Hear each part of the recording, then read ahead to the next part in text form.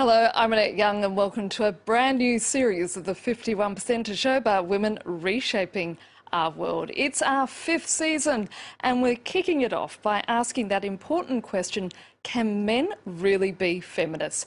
Coming up, we meet the men who see equality as being integral to their daily lives and are doing what they can to right the balance. Now it seems these days that not a day goes past without one prominent man proudly describing himself as a feminist.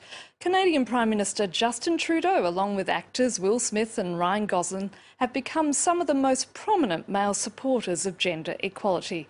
Our team in Los Angeles went to meet the men who not only talk the talk, but in fact walk the walk.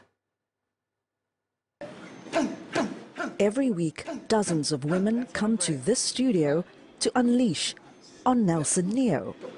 A former computer engineer, Nelson devotes his time to helping women defend themselves. He made the drastic career move after one of his friends was sexually assaulted.